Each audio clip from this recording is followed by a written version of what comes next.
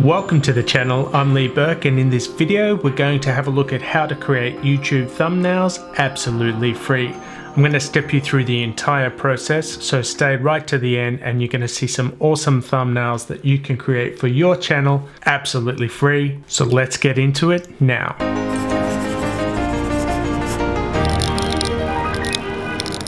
Okay, so what you're going to need to do first is get yourself a Canva account. So that's Canva, Canva.com. It's free, absolutely free. You can sign up with your email address, jump right in as soon as you've validated your account, and you're going to come to this screen that we see right here.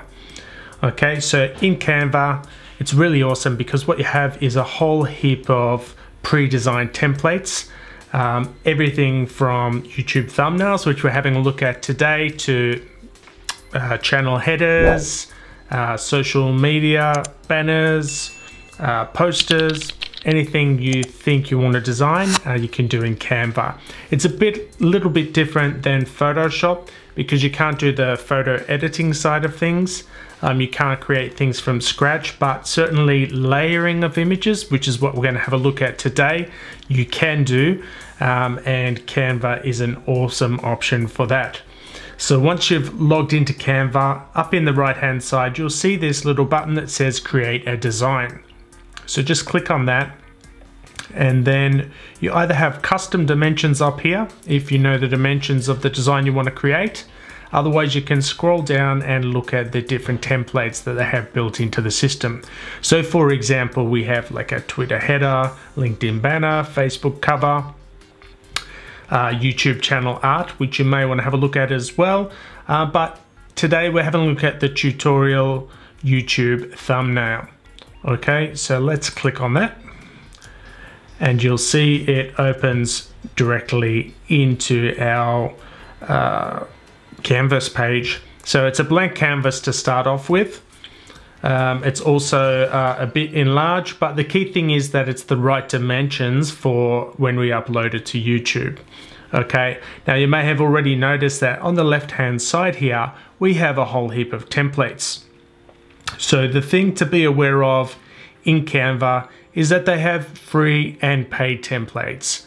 Okay, so if you don't have a paid account, you're going to want to focus on the free templates in here, but I'm also going to show you how to create an awesome thumbnail from scratch. But let's start off with the templates. So as you hover over any of these, you'll see some of them say free in the bottom right hand corner and some of them don't. So I want you to focus on just looking through but finding the free ones. Unfortunately, you can't filter by free because obviously Canva needs to make money, so they want people to use the paid templates as well. They often include images that are paid. Sometimes you can select a paid template, remove the paid images, and then just use the elements and the design of the template that's actually free. So you can do it that way as well. So what I'm going to do is, I actually quite like this making the perfect cup of coffee. So all you need to do is click on the template and it loads directly into your canvas. Now once it's loaded into your canvas, you can move around and you can see that you've got different elements. Okay, so this is the text element and it's in a box, so I can click that and then that allows me to make any edits that I want to. Okay.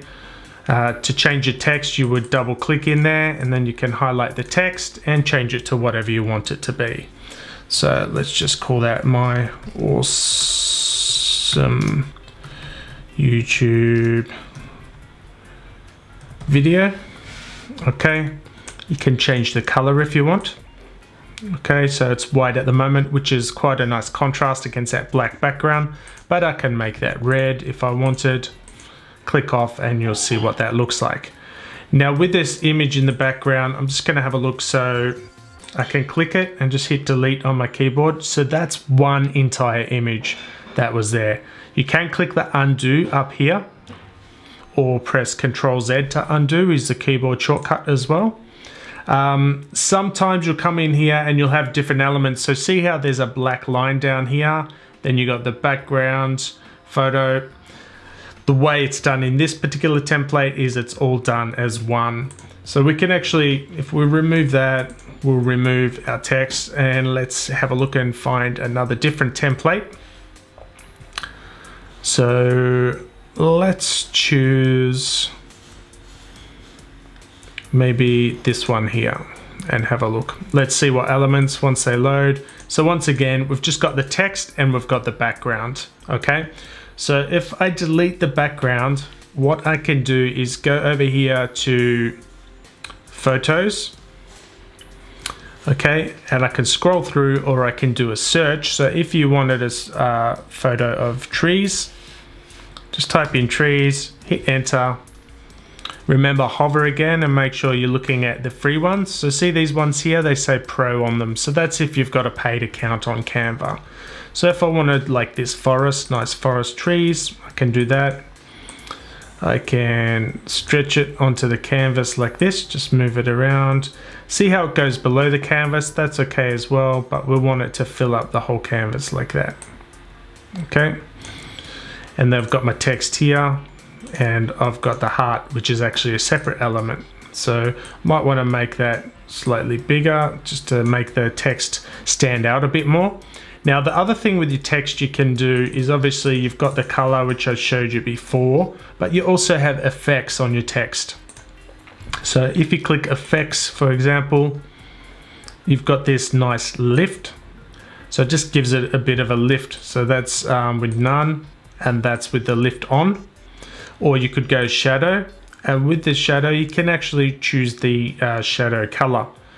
So if you wanted kind of a bit more of a contrast, you could like make a red shadow, and you've also got the transparency, so you can turn it up and make it pop a bit more out like that. Okay, with your text you can just grab the corner, click and drag to make it bigger if you need to.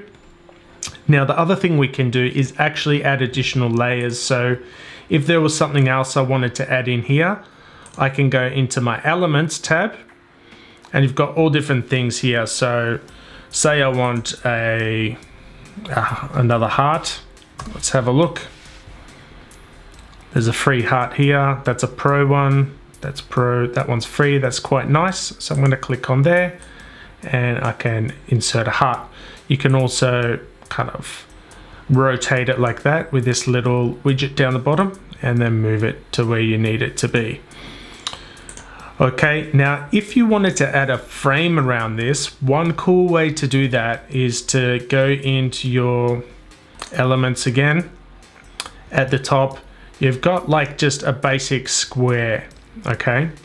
Now what I'm gonna do with my trees, this is probably not the best example just because it's a bit too big for what we need.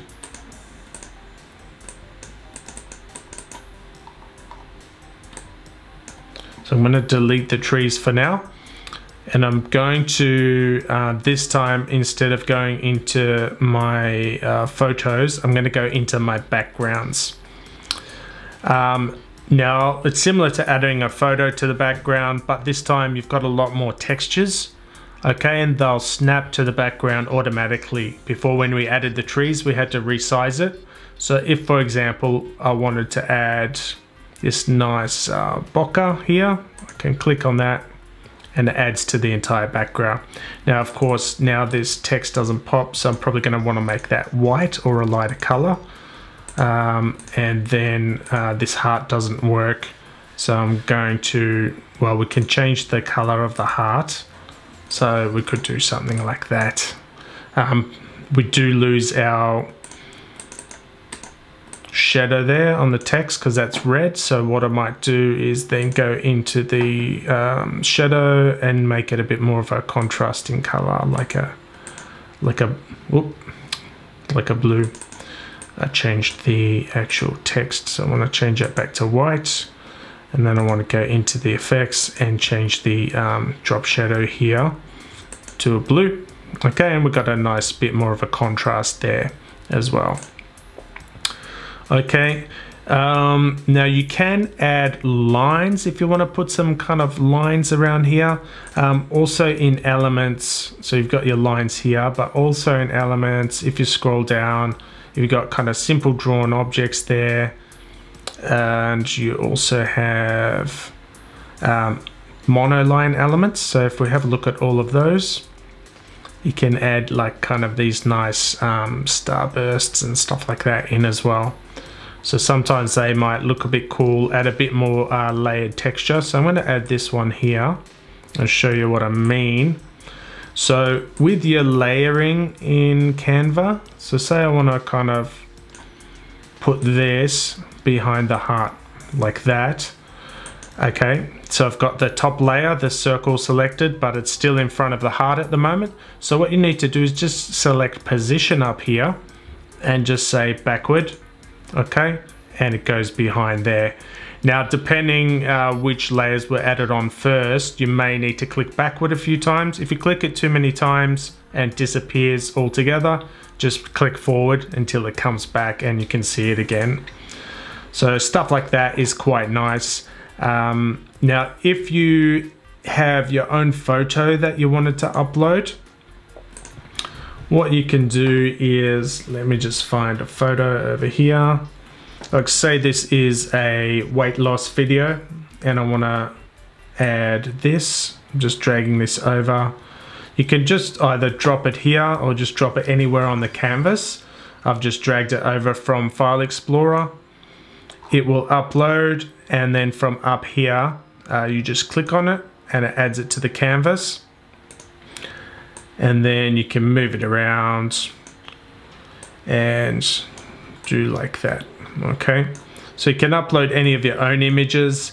With the layering, now unless you have a white background with any graphics like this, you want to make sure it's a transparent ping.